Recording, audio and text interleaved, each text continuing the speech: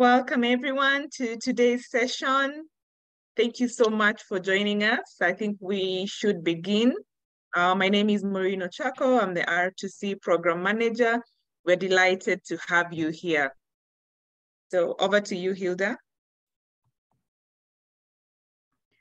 Hello, everyone. My name is Hilda Orwa, and I'm an assistant in the Research to Commercialization program, and I'll also be your host during today's session. Just before you start, feel free to type in your name and where you're joining us from in the chat box.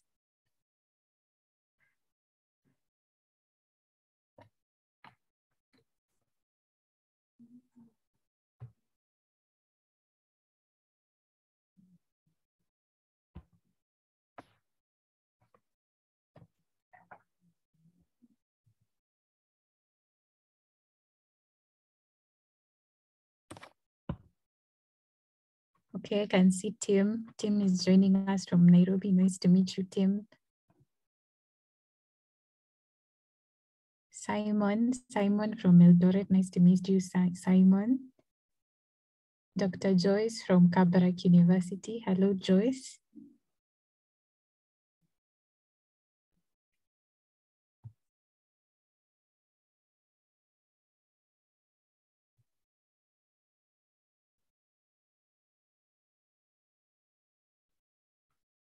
Rebecca joining us from Nairobi. Hello to Rebecca.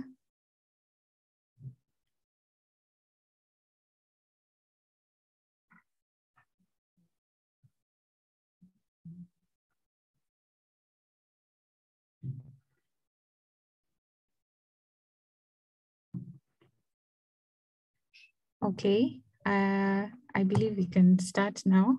I'll go ahead and share my screen so we can begin the session.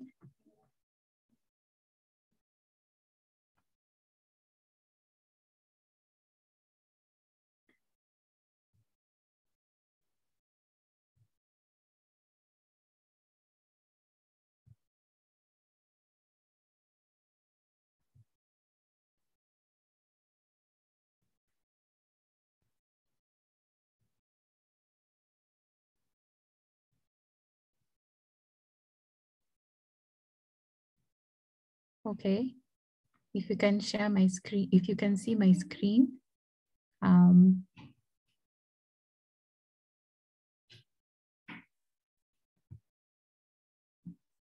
Yes, we can. You can put it on slideshow mode.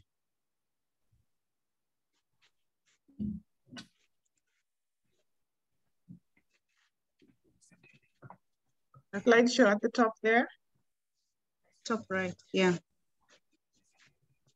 You see home, insert, draw, design, transition, slideshow.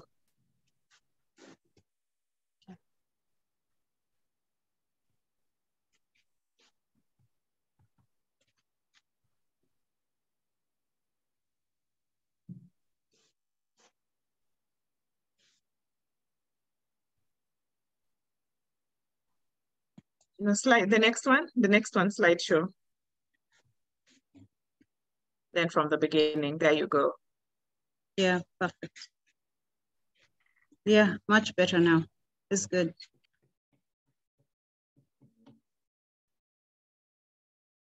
Okay, thank you so much, everyone, for joining the Financing Your Innovation webinar.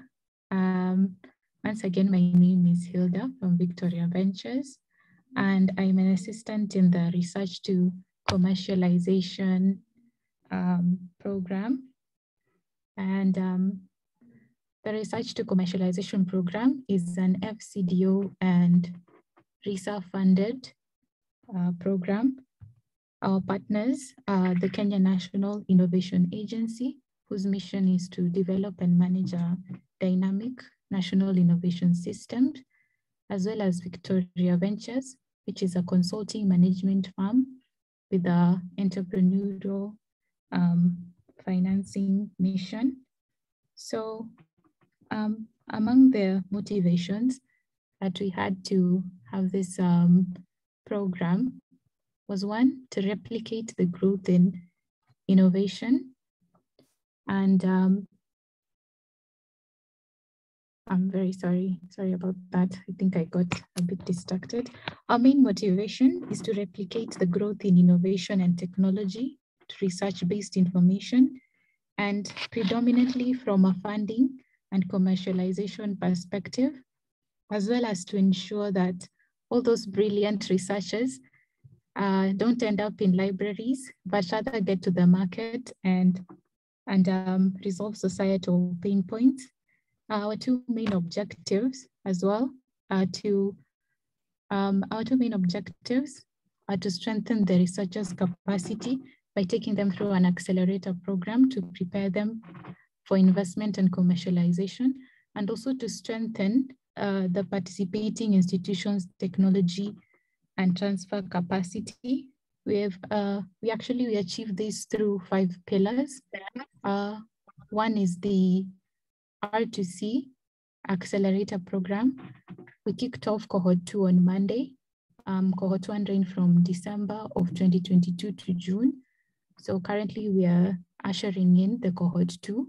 We also have the TOT training on R2C curriculum, which is a partnership between Mawazo Institute and the Technical University of Kenya. We also hold webinars on every second Thursday of the month, which is actually the webinar which you're in right now. You're free to invite your friends and your colleagues to join in. We often speak about topics that affect the pain points researchers face during their commercialization journey. So we've actually had a few. Last week we spoke about tipping negotiations in one's favor. So this week we're actually on financing your innovations. And during this session, we're going to have our moderator, Sonia Rasugu, who is our gender equity and social inclusion expert. I'll invite her to take over the session as we continue with the introductions via the chat box. Welcome, Sonia.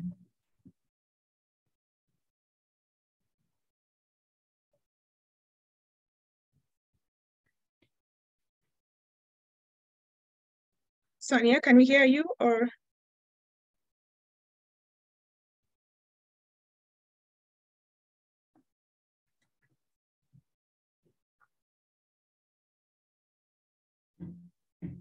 Oh, we can't seem to hear you, but we can see you. Okay. As we continue to see if we're able to resolve the technical hitch with Sonia's mouthpiece, I'll just jump in and maybe ask our great panelists to introduce themselves. And we'll start with Margaret. Kindly unmute, put your video, and introduce yourself and tell us why you agreed, why you said yes to this webinar on financing for your innovation. Thank you so much, Maureen. And yeah, it's good to see everyone. Yeah, thank you, Maureen. You can hear me loud and clear? Yes, loud and clear. All right, thank you so much for having me, and good morning, good evening. Some people are logging in from other places of the world. But yes, I'm Author Margaret Kimani, very passionate about this topic because I believe that I'm grooming in innovators all over, especially here in Kenya. And yes, I'm an investment banker, and I'm very keen on the innovations that come out of this space. Especially in Kenya, of course, you know, home is always best, and a home, we have to start with our home own country. So I judge a lot of entrepreneurs. The last 2 years now, I'm an entrepreneur myself. So I've been doing a lot of judging competitions for the innovation space. I started in Nairobi Innovation Week, where we worked very hard with the current CEO of, you know, Kenya Innovation Authority. And for me, I mean, I've been sitting on the other side of the coin, which is judging. I judge a lot of entrepreneurs, especially my sweet favorite part is women, youth, and of course, PWDs, because we know that a lot of work needs to be done there. We are far from it. We are far from inclusion, financial inclusion. And one of the reasons that motivated me to leave commercial banks to go back to investment banking is because I see a lot of these entrepreneurs, they have serious innovations. They come to the commercial banks and we are not able to finance them. And so we are looking for other solutions. I'll be sharing some of those things, what we are doing. Even as venture capitalists, I also invest in small micro businesses that are solving world problems. And yeah, I'm very happy to be here. Yeah, thank you so much. Over to you. Thank you. Thank you very much. Nice to meet you on behalf of all the attendees. Maybe we can do a bit of introduction from Professor Duncan. Thank you very much. I am called Duncan Mbuge. I work as an associate professor in the Department of Environmental and Systems Engineering at the University of Nairobi. But the reason I'm here is because our department is actively involved in innovation, and we were lucky to have been part of the first cohort of innovators that are being incubated through Victoria Ventures by the Kenya. So this is why I'm happy to be here today. And as we go on, we'll learn more about our innovation. Thank you very much. Thank you very much, Duncan. Like you have already mentioned, you are part of the Cohort 1, and we are obviously delighted to hear your journey. And you know, for the panel, for the people who are joining us, just we had a researcher, that's Duncan, but also an ecosystem enabler who is Margaret, just to see if the two are speaking the same language when it comes to financing your innovation or financing for your innovation. So I think we can just go right into it. Thank you again for joining us. So I think we'll go right into it, and I'll start my questions. And I'll just pick each and whoever I feel like should be responding to a particular question. And just an opening remark that for the participants who are joining us, feel free to type your questions in the Q&A session, and we'll answer them as they come through. All right, so I think our first question is to Professor Duncan. What are some of the challenges that you have faced as you're trying to finance for your innovation, as you're trying to secure funding for your innovation? Duncan? Thank you very much. Maybe I can take a minute or so to say something about the innovation itself, that Yes. it is a grain dryer and storage all in one, which uses solar energy for drying as well as desiccant. So we call it hybrid desiccant solar dryer. And what it does is that when you harvest your grain, you'll put it inside the dryer, and that's all you do. Put it inside the dryer after you sell it, and then the drying process will take over. And once it's dry, you will close the lid and move the drying section to the next container. So we believe it's cost effective, and we believe that it is something that farmers will find useful. So because we feel it is an innovation that a lot of people can benefit from, especially given the fact that it reduces labor requirements, which of course helps to address the plight of rural people, especially women, because they don't have to labor a lot. So we have been trying to get some funds to be able to bring it out to the market so people can be able to buy it. But we discovered that it is not an easy process. It's actually a long journey, because at one point we identified a strategic partner who was willing to take it out to market. But the length of time it takes to get it out, because first of all, you have to do preliminary discussions with them, and then you have to sign an non-disclosure agreement and all the other processes that go with the licensing, the technology. And it took us almost 8 months. And in those 8 months, during somewhere along the line, one of our key contacts in that organization went on retirement, and by his replacement was not so keen on drying anymore. Actually, he told us he's more interested in cold chain. So just because of the time, we were not able to close the deal. So that's one of the key challenges in securing funding, especially for innovation. It takes a long time, and in the process, organizational policies can change. But also, Okay. there are also other people who make calls, even online, many organizations. And we have tried a number of them with varying degrees of success. But what we have noted is that they are extremely specific in what they want. You know, as a researcher, anytime we do the, the ordinary research that we do in our labs and so on, they usually target things like UN, sustainable, what do you call it? SDGs. Yeah. SDGs, yeah. So we research along those lines. We are trying to alleviate poverty. We are trying to support farmers. But when you come to calls for supporting innovation, they specifically mostly want digital innovation.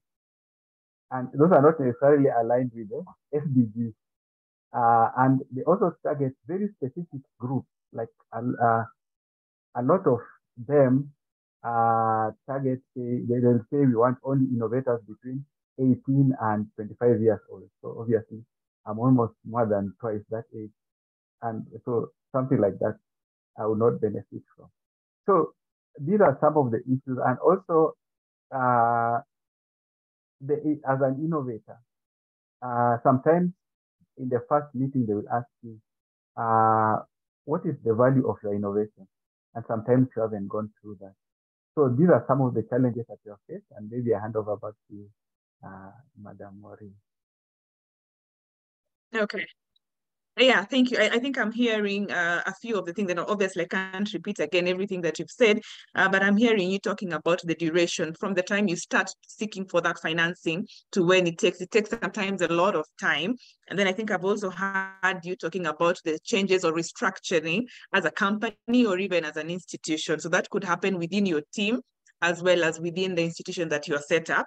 And sometimes also if the policy is not aligned or it changes, then again, you're in trouble. And I think the other thing I had you mention was how you align to the funders or the financiers. So they need to be, proper alignment for you to get that funding. And maybe I'll just now go to Margaret and ask you, you have been in this space, you have worked with Kenya, you have worked with innovators, ladies as well as men. What do you feel are some of the challenges they face when it comes to financing for their innovation? Very good question. And Duncan, very proud of your innovations, and don't you can't give up. So I hope by the end of this session, we'll find solutions for financing for your innovations. But straight to the question. So some of the challenges I see, and remember the passion the gift God has given me is that I sit on both sides of the, of the money. Is a supply and there's a demand, yeah? Yes, you're right, Duncan, Prof, that, a lot of times I feel that the requirements do not even match. Like, for example, Duncan is solving a problem. We are dealing with climate change. You're resolving the solar issue. You're also resolving the labor issue. You're reducing the cost of labor, even the costs. I'm sure your product is cheaper. So there, it's very clear that you're solving a problem. And these innovations should find the money, because money is always sitting on this other side. And in between the money and the supply of the money is always the requirements.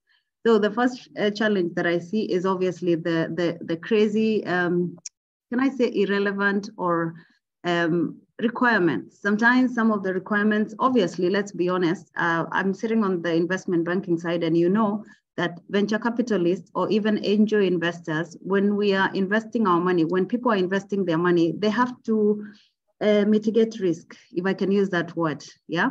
They have to make sure that even commercial banks, let's be honest, we always make sure that the goal is to have those monies repaid and the funds must come back, yeah?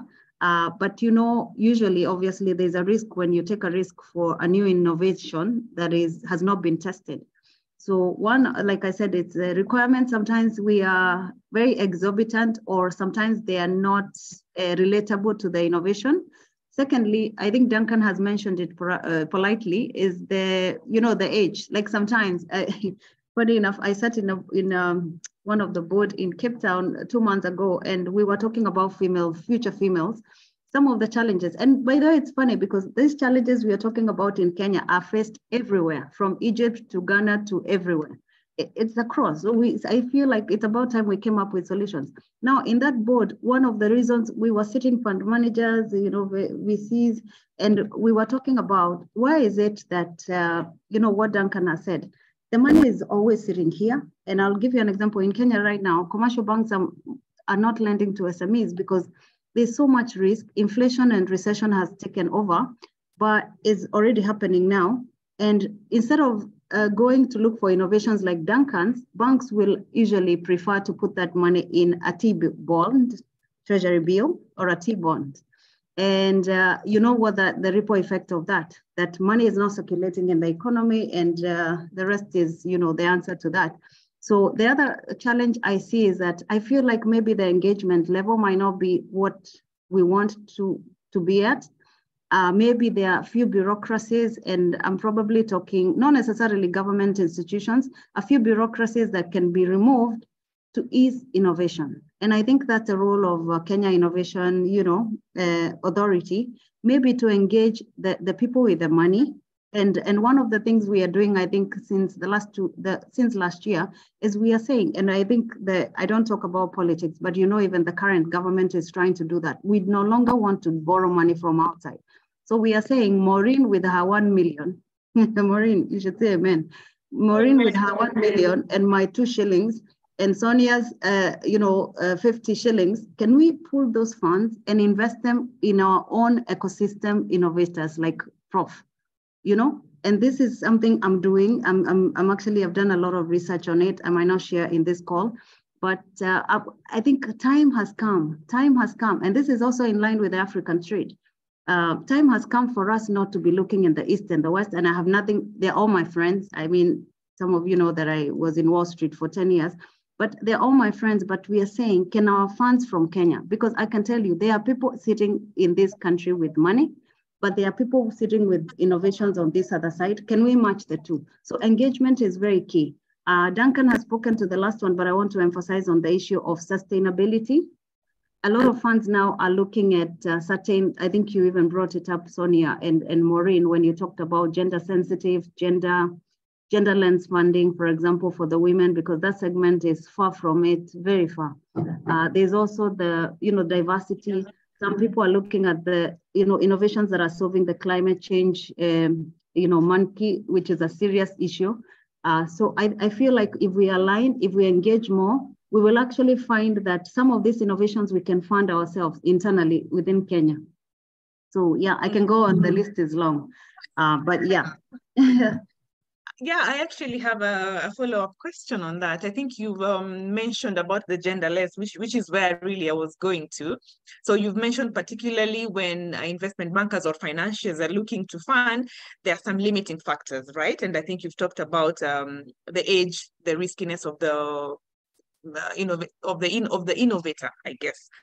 So I just want to to hear your thoughts on, do you feel now when you talk about not the age, but female versus male, do you feel any of this gender is disadvantaged when it comes to access to finance? Or is there disparity? Yes, when it comes to accessing of finance. Yes, and by the way, because I'm very passionate about this agenda, I would want to base it on numbers, not my feelings and my passion for, the women that are, the marginalized, not just women, even men in some sectors, they are marginalized. And we have to look at those. So gender, when I talk about, I'm actually a gender mainstreaming. I represent Business Engage in this region, in East African region. I want to say that, if I give you simple statistics in the commercial banking we've done over the years, even IMF, International Monetary Fund, they have done, World Bank did a research, and we see that globally, 78%, over 78% globally of consumer spending is controlled by women. But when you go to the women, remember women entrepreneurs, even when we look at Kenyan population, 51% is women.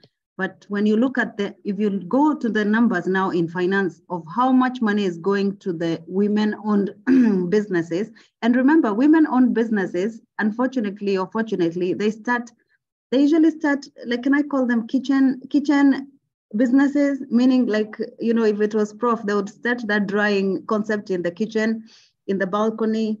And so most women entrepreneurs are small. So micro, and small entrepreneurs.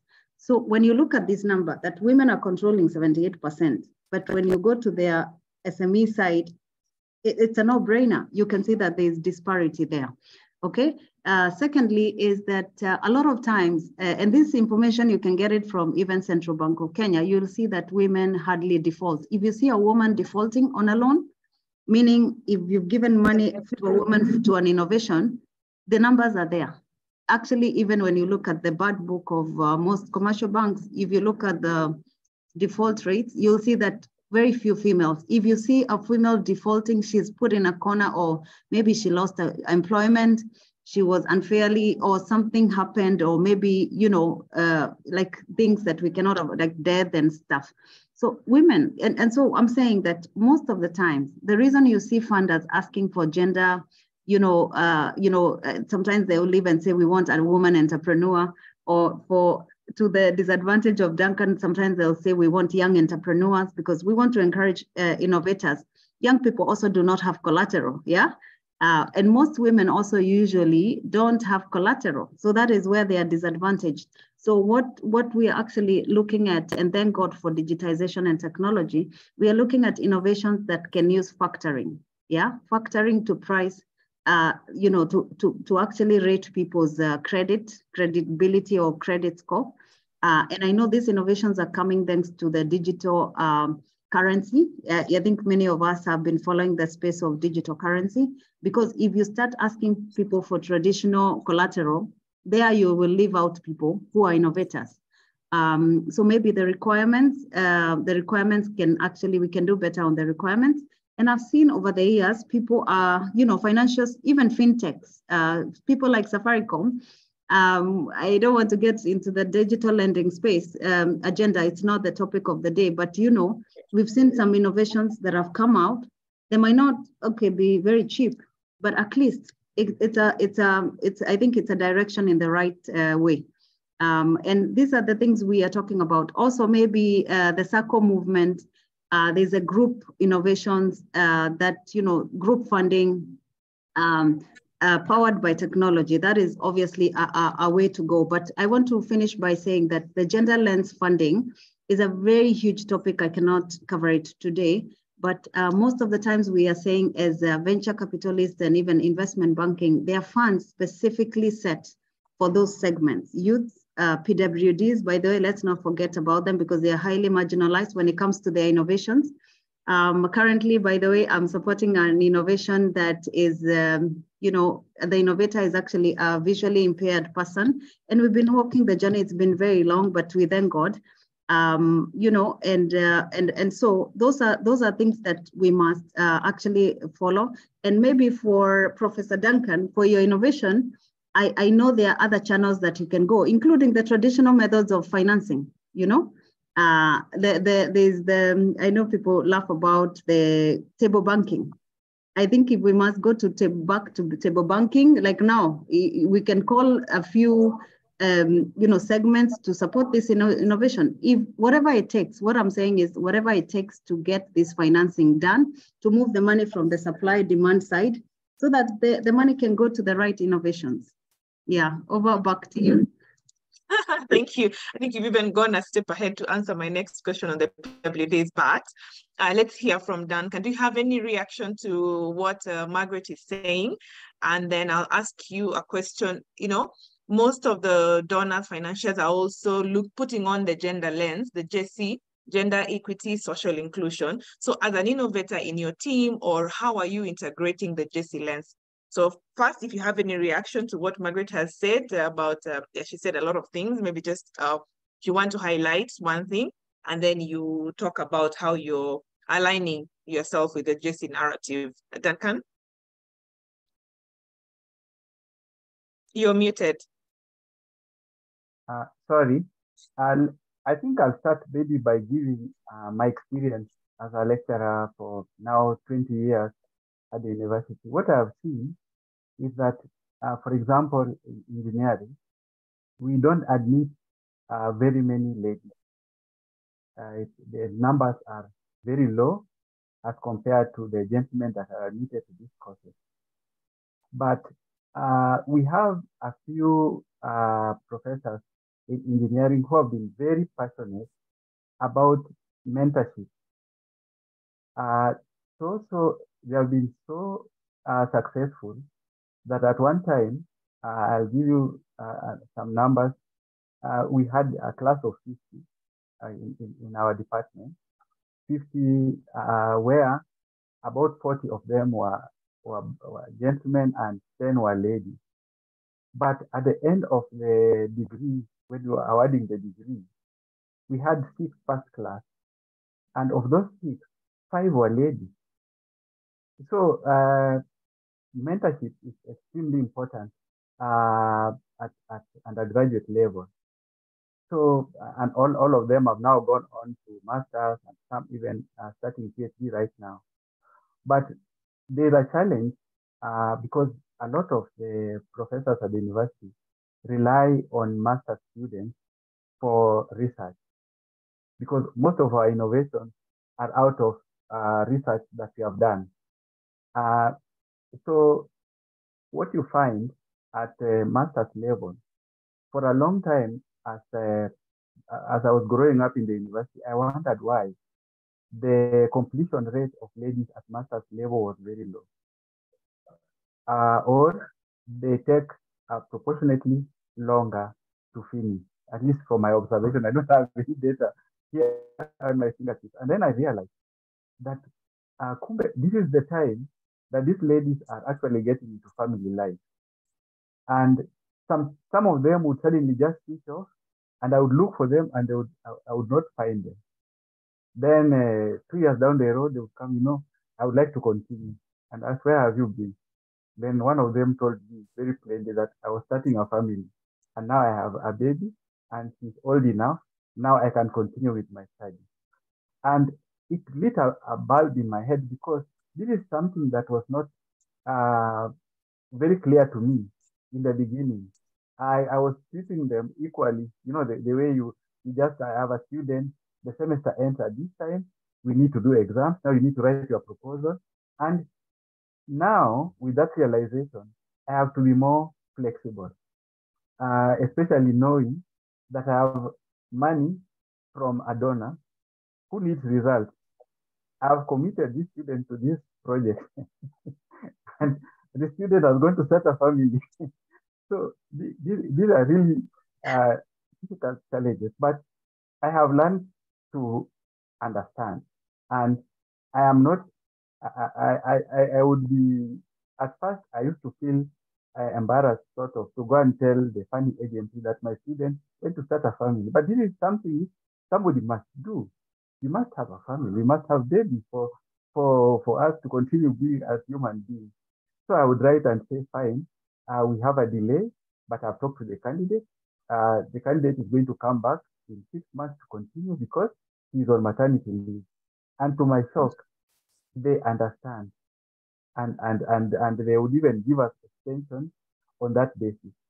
So these are because for us, I wouldn't, like in our department, we have 10 projects running and more, and I wouldn't be able to do them myself. But these are some of the things that we need to learn, and I don't know whether all my colleagues are alive to some of these realities. And these are some of the things that we need to sensitize some of our colleagues to realize. But having said that, of course, I know that in this case, some people would give up and say, no, I don't want to involve ladies. But you see, we must involve ladies, because first, it's in our constitution to have the one-third gender rule. I would imagine if you looked at my CV and I've supervised 30 students for masters and PhD, and none of them was a lady, then there would be a problem with me. It would be so. So we must do it, and we must be conscious about it. But also, there are many ways in a project that, because a project has got its own stages. first and foremost, and different players, because you can have the PI, you have the employees or the implementers. We also have financiers, and we also have beneficiaries. So there, I think in terms of project implementation, as people who are implementing projects and doing innovation, we need to look at the project cycle and see at what, make sure that at every stage we are involving the ladies, and we are able, if somebody asks me, for example, with my granary, how does it help to promote inclusion? I would say, well, in the month of September, those ladies who come from the maize growing area have to carry maize back and forth from the house, but this technology at least reduces that kind of drudgery. So these are some of the ways we are trying to make sure, that we implement our projects. Thank you. Okay, thank you. I am seeing the questions are coming thick and fast, so I'll also just let you and Margaret read to the questions, and then you'll be responding them as we proceed. But I was seeing Margaret agreeing vehemently with what you're saying. Do you want to say something before I go to the next question? I wanted to say that, you see, that's why gender mainstreaming, it should be almost like a mandatory thing for every one of us to do, whether you're a small SME. I think some of you have seen that I'm running my own consulting firm, Kabute Global, and gender mainstreaming, whether you're a small SME, whether you're a huge institution like University of Nairobi, whether it has to start with the workplace, it has to go to the community, and then it has to also go into the business marketplace. I think you said something very powerful about, most funders actually, I think that transparency is always very key. And when they see that you have a gender lens, because can I explain gender lens? Maybe it sounds very complicated, but gender lens is actually just putting gender in what you do. And sometimes, by the way, guys, gender lens is not always about the woman. It's about also looking at the men proportionately and saying, oh, here we've actually left out the men and they can add value. One of the things I think, to sum up what Prof has said, is that you find that companies that are diverse, whether it's at the board level, companies that have both male and females contributing equally, you'll find that, like for us, I'm sure the women here will agree, women, we are very detailed. Women, we are very meticulous. And you find, this is data, by the way, it was a research done by, is it PwC or McKinsey? And, this research, and this is research-based again, they found that companies that have that diversity, even at the board level, at the junior level, you find that the output, the production, the productivity is always high. So even for the university, I think you've put an action point there that most universities, as you're doing this research project, please disclose that you have females that have gone to maternity and tweak around it. It's the same thing we tell companies. I was very proud to champion something at my last employment before I went on my own. We do gender lens, even procurement. How much of your procurement are you? It also speaks to funds. Women are innovating these things, but how much of the business are we giving to them? Because, by the way, Prof, did you know that the best source of financing, and this is something I know I'll mention at the end, the best source of financing is being able to sell your innovation, meaning that you're making sales. And if you're making enough sales, then you don't need no funder. You don't need no finances. So I feel that if women actually, and that's why for me, one of the last assignments I did, it took me a whole year to get an approval from the board at State Bank of Mauritius, is I told the board, guys, look, to only 2% of our procurement then was going to women. I don't know if it's moved to 3% now that I've left the last 2 years, but I'm very proud to see that project go on. Even now, if they, I still kind of like, keep in touch with some of the women who have gotten procurement, but that's where it starts. And again, the last comment will be women in STEM. We need to encourage more women in STEM, engineering, science, the future of work, guys. I cannot emphasize enough. The future of work is going to change so much, even by the end of the year. So our women need to be, and that's why I'm starting an innovation hub myself, by the way, guys, in Kajiado. We're investing ourselves small little cents and shillings, and we are cutting a bit of our, we are giving out a little bit of our space to start an innovation hub, because the Maasai community has been very heavy in my heart. The pastoralist community, actually, of course, majority of them are Maasai. They have never seen a smartphone, leave alone a laptop. And for me, I feel like that is the serious marginalization, because those kids, they're like 20 years behind, and someone has to bring them up. And it's not about the girl child, it's also the boy child. All those kids have never seen a computer, and we have to change this narrative. So let's start these innovations ourselves and fund them ourselves small. You don't have to have billions and millions of shillings to start, like me.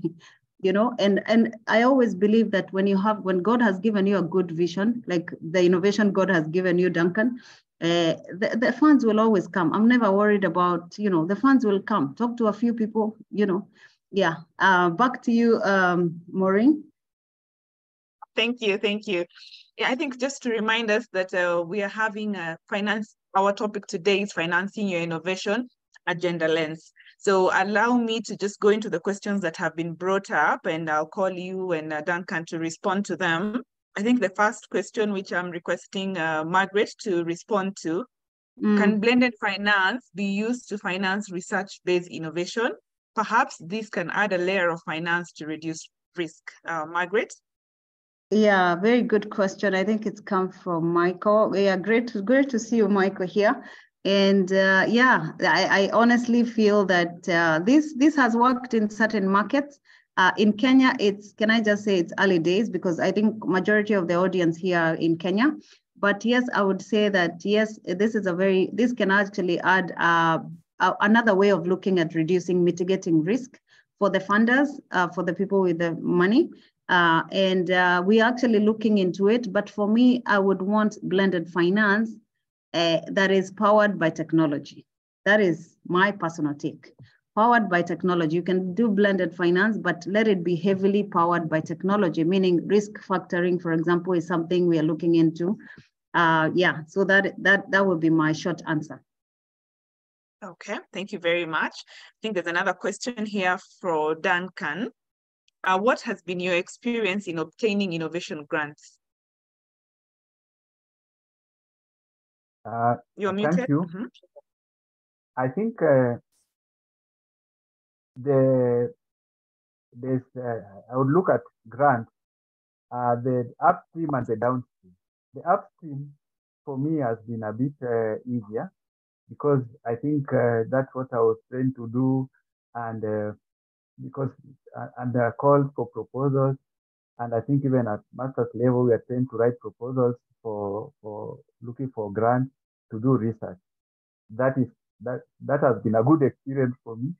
At first, of course, because as time goes on, it may become a little difficult before you get the skill of proposal writing, but that can be hard over time. The problem is the downstream. After you have your innovation, you have a product that you want to bring to market.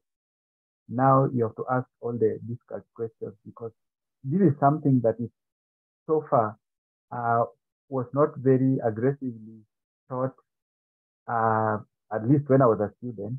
It's only now that we are taking the issue of entrepreneurship and commercialization more seriously as a country. So you find that there were some of us who are a little more elderly than in the system have a challenge trying to commercialize. Perhaps for the young people, it's easy to make spin-offs and startups and so on, but it's not so for the majority of the people, especially the university researchers. So that is the picture. There is the upstream funding to get the knowledge and to develop the product. That is easy, and the established funders. This other side is now that I'm beginning to learn that there are angel investors, different kinds of investors who are willing to finance, and now we have to start to learn how they operate and so on. But I believe that in time, we'll also catch up. Thank you. Okay, thank you very much. I'll read another question. This is from Simon Jr.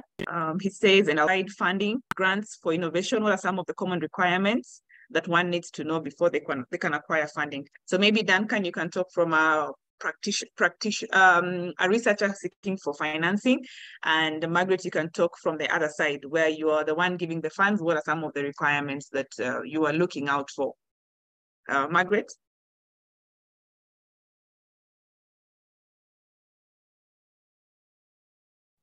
Sorry, I'm so sorry.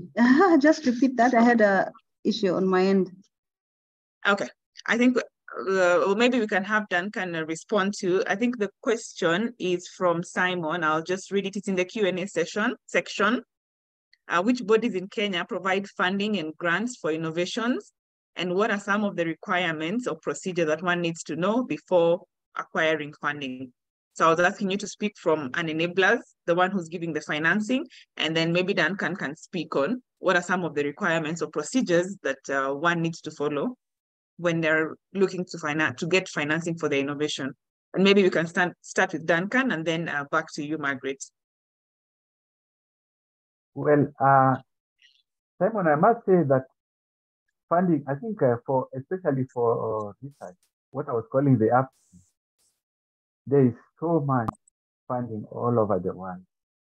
The only thing is, I think different funding organizations are motivated differently. And for this reason, they target different players. You will find organizations that will only give funding to community-based organizations. And if you apply as university, they'll politely tell you that you don't qualify. Some will only give NGOs. Others will give private businesses.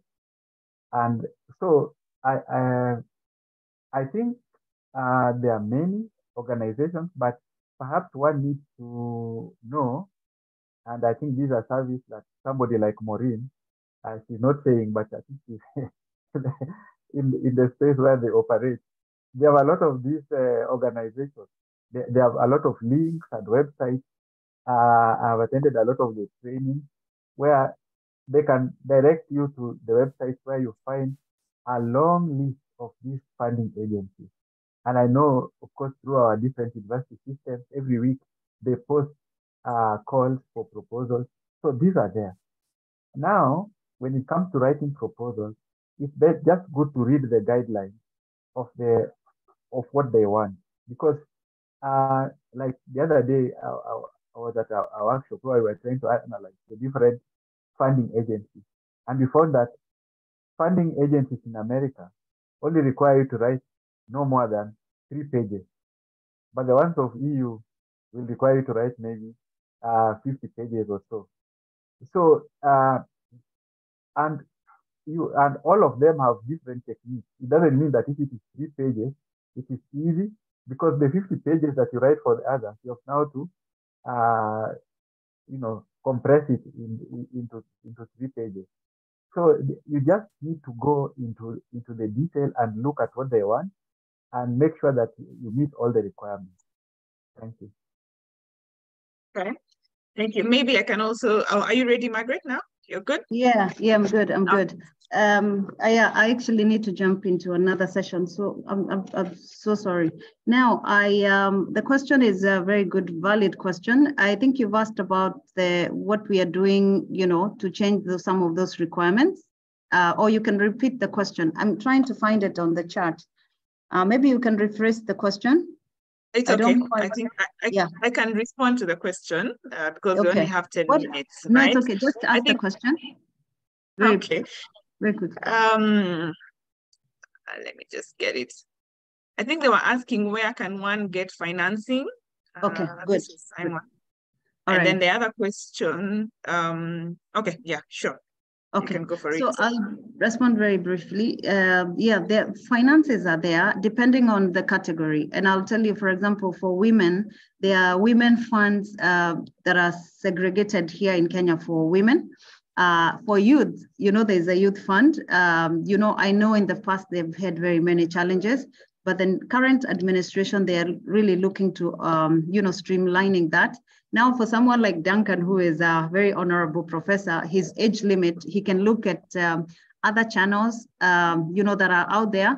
But it's true that some of these requirements are out of this crazy requirement. Very, very, in fact, I was sitting with one of the development organizations. We went to Nakuru the other time and we were having a meeting. We were telling them, listen, the amount of effort our innovators, in fact, I'm in the group of countrywide innovation hubs, because I'm starting a hub in Kajiado, and we were telling them, listen, the amount of time you expect me, even the effort, the energy, to put up our proposal is actually cost-benefit analysis, we say in finance. It is not worth my time, even the money, to be honest, with a lot of respect.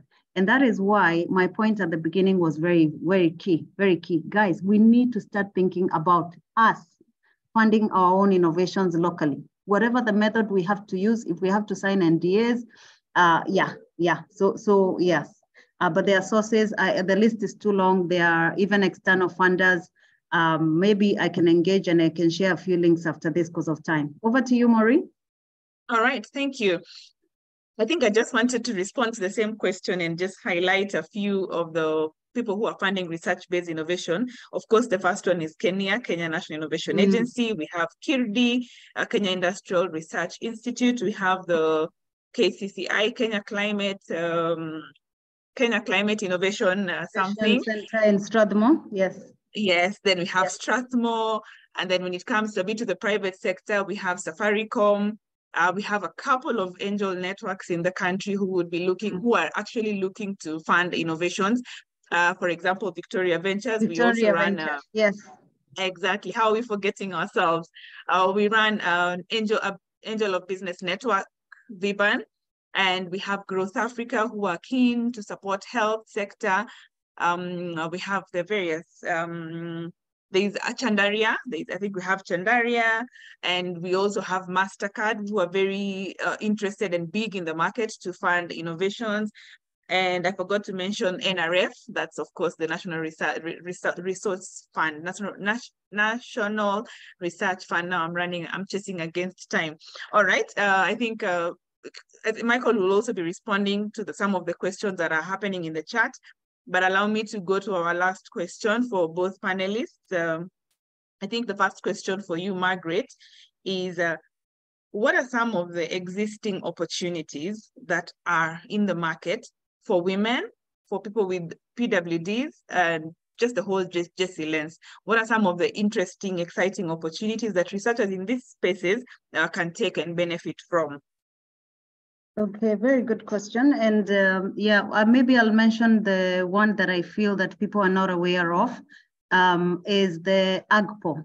I don't know if it's a very long term, but you can Google after this. AGPO is access to government procurement, opportunities for the marginalized sector, which is women, PWDs, and of course the youth. As parastatals, government has actually set aside, it's actually happening. I know they are far from it. They've set aside 30% of all their budget. And as you know, right now, the current administration, I don't talk about politics, but the current administration is trying to digitize a lot of things. They are also looking at the climate smart stuff, innovations like the one Duncan has.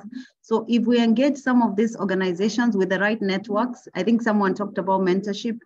If you have the right networks, and it's not about knowing people, it's about walking to some of these offices. You've given a very good example of KIRDI. If you go to some of these offices, you'll be able to get, such opportunities, procure with them, be listed in their procurement. Of course, you'll have to an AGPO certificate, but maybe for like Duncan's solution, not necessarily. There's still a provision for that. Other existing spaces is, I find in the digital space, there's a lot of innovations coming out, even digitization of processes. So, and that's why we are saying, I think STEM courses is something we need to even tell our grandkids and our kids to look into. Other things is non-traditional methods of financing. Right now, I hope you guys know that there are smart contracts, even on the trade side, African trade. African trade is something that all of us, whether we like it or not, we keep saying that after COVID, we are running a real global economy. But I think now we need to actualize it. And our African trade has become a very big deal. It was actualized, implemented maybe not too long ago. But all of us must think how we trade with each other amongst, even with East Africa. Though let me stop there because of time. But I think after this, we can compile something, a list of things and share with the audience. Thank you so much, Maureen. Okay, I think that's, that sounds ideal. We'll just get all the email addresses and we'll share the links. I'm seeing someone is also asking for the links of the ones that I have spoken about. And so maybe a last question for you before we do the parting shots. For Duncan, what are some practical approaches that you can recommend to, I think you have already responded to this. Let me see, maybe I can just give you each a minute to do your parting shot before we thank you for attending the session.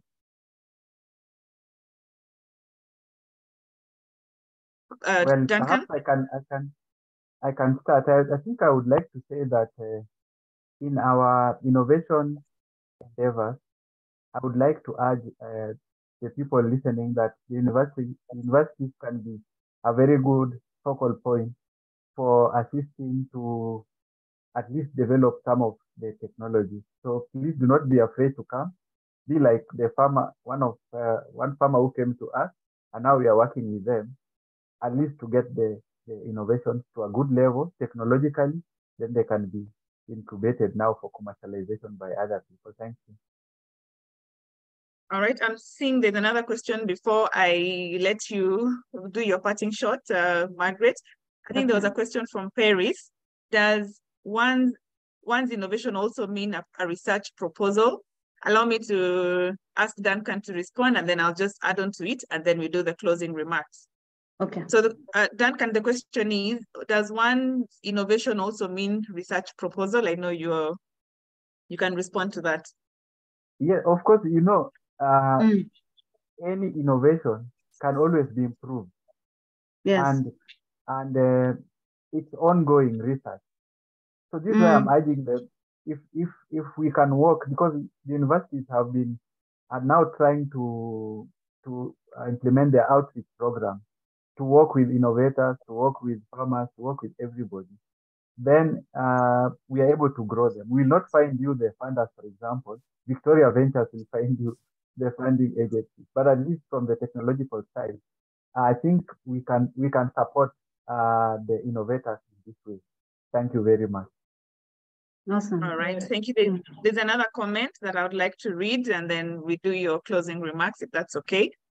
Is there a mechanism, this is from Amnesty, is there a mechanism to link the innovators and funders locally? And then she gives a comment to say, we need to change our mindset from thinking funds can only be from international or other countries to support our innovators.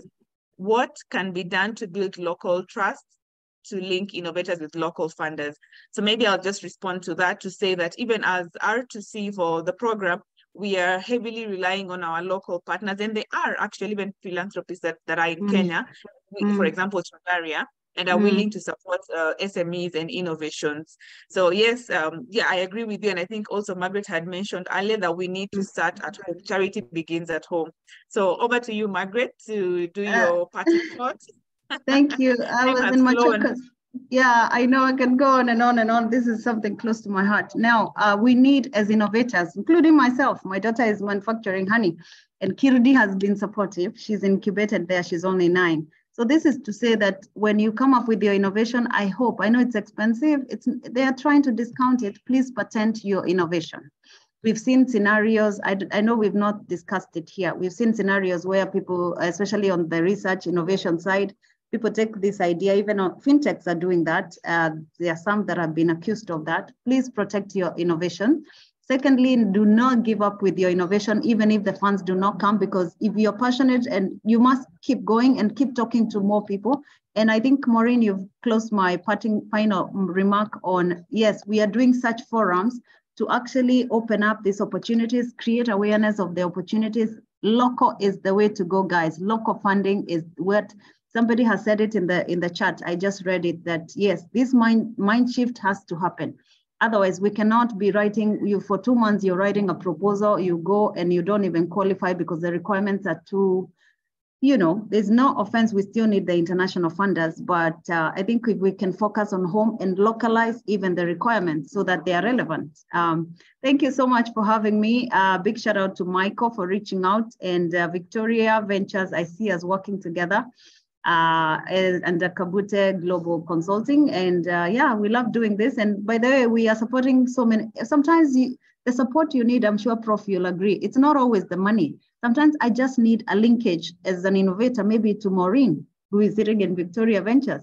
So sometimes it's not always the money. Mentorship is key. And these cohorts are very powerful because they also teach you how to sell your product.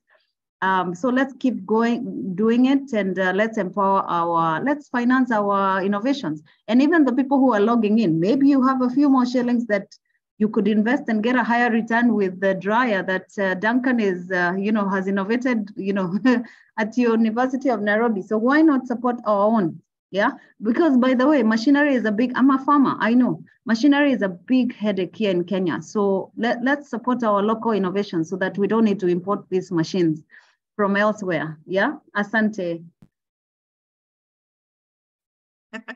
Thank you. I think in true Harambee spirit, we agree because, we have the chamas and we can do this together.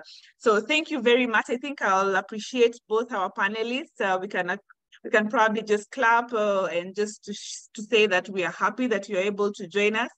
You can clap or you can do a thumbs up, just to encourage them that we have learned a bit from them. We have had a good interaction.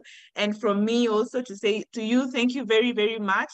And also the participants, we couldn't have done this without you. If there were no participants, believe you me, we would have stopped the webinar. So also appreciate yourselves. Thank you very, very much. And remember, we have these webinars every third Thursday of every month. On third Thursday of every month from 11 to 12 p.m. Next month, we're talking about business model Canva. So I hope to see you, most of you. Thank you, thank you, thank you. Have a lovely day, everyone. Thank you guys for attending. Maureen, the next one should be a physical one, right? I'm kidding. We'll see about that. Anyway, have a good day, guys. I have to run to another session with Carrie. So thank you. God bless. Okay. Thank you very much. Bye-bye. I'll close the session soon. All right. Thank you very much.